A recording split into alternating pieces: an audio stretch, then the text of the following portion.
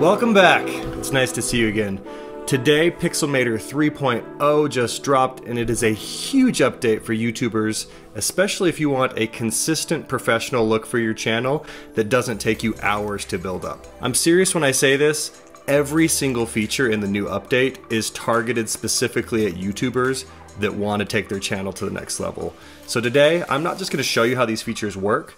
I'm going to show you how to use those features to take and build your own template that is custom to your channel and can be reused for every single thumbnail that you make. Let's jump into it. Now, the first thing you're going to see in this new update is this revamped template chooser. You're going to see all of these traditional 2D templates at the top for print and similar, and then at the bottom you're going to see these more 3D mock-up style templates. Let's crack open one of these so you can get a feel of what this new templating system is actually capable of. So after you open the template, it downloads. You can see I've got a couple new UI affordances that were not there before. In the bottom right, I've got this new ability to change the lighting for my scene. Now, this is a really useful feature that can be used for more than just changing lighting, and I'll show you how in a minute. The other thing you're going to see is this useful plus button at the bottom, and this is used to swap out content.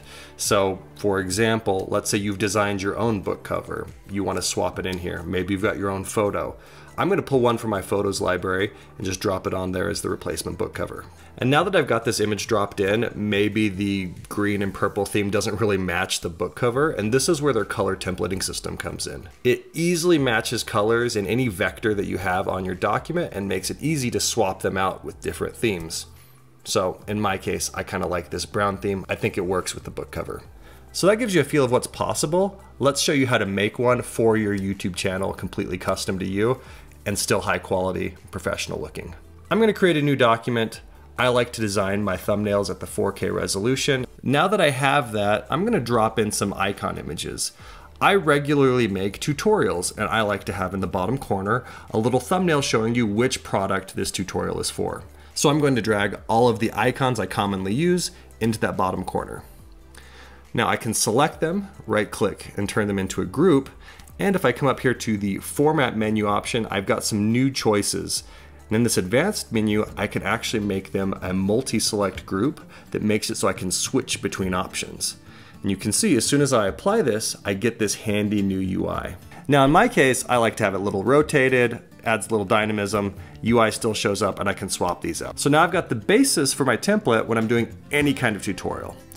Next, we need an interesting, eye-grabbing background. So I'm just gonna go ahead and insert from my photo library. I'm gonna drop in a sunrise photo that I recently took. And if I go up here to the format options again, in these advanced options, I have the ability to make it so that this is a placeholder.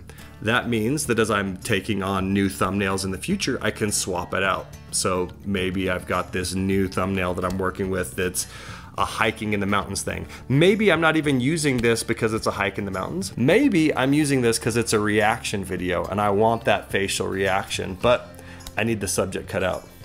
No problem, Pixelmator handles that. I can just come up here to edit and do delete background. And just like that, I've got a nice clean background. I can add whatever elements I want. Now let's jump ahead to text. Text is something that I do for almost every single YouTube thumbnail. In this particular one, I really regularly do these travel style cinematic vlogs, and I like to spell out in big the name of the location or why it's interesting, and then underneath it like a subcaption. Now the one thing that you might not have noticed in this process as I'm building up these text elements is that in the top right corner, it's already paying attention to what I'm doing. So I've got a shadow, I've got this yellow color.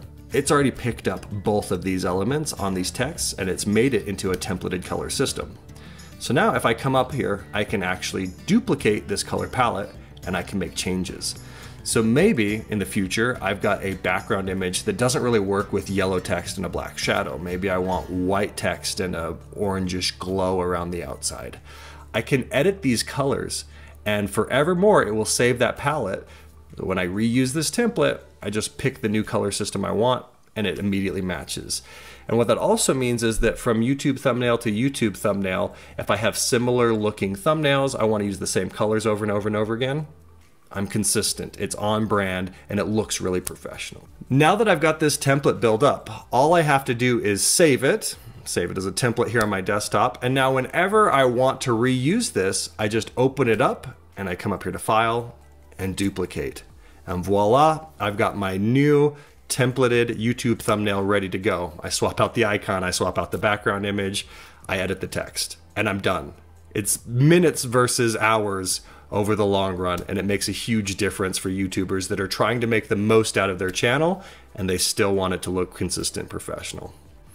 All right, that's all for this update. If you want to check out the previous updates, those are linked in the description below. And if you want to see more updates on how to make the most of your YouTube channel using these great tools that aren't going to break the bank, make sure you like and subscribe.